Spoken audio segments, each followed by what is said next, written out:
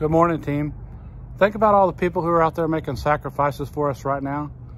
First responders, nurses, convenience store clerks, people who are making homemade masks for all of us. But think about the ultimate sacrifice that was made so many years ago for all of us. On this Good Friday and on this Easter weekend, I encourage you to go say thank you to somebody virtually. Give them a fist bump, give them a wave if you have to, but let them know how much we appreciate what they're doing for all of us. We're all going through this tunnel together. It's a long tunnel, but I promise you there's light at the end of the tunnel for all of us, and we will be better for it. But we must continue to stick together. We must continue to work together. We must continue to use social distancing, wearing masks, using hand sanitizer. We will get through this, and together we will survive. Have a wonderful weekend.